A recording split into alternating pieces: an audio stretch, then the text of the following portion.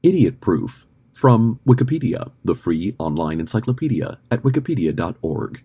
In modern English usage, the informal term idiot-proof or foolproof describes designs that cannot be misused either inherently or by use of defensive design principles.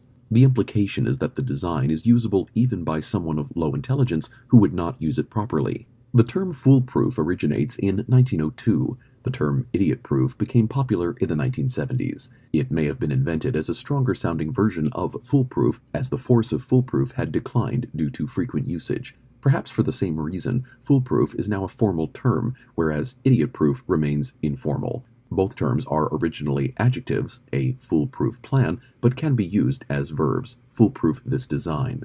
Several Murphy's Law adages claim that idiot-proof systems cannot be made. For example, nothing is foolproof to a sufficiently talented fool, and if you make something idiot-proof, someone will just make a better idiot.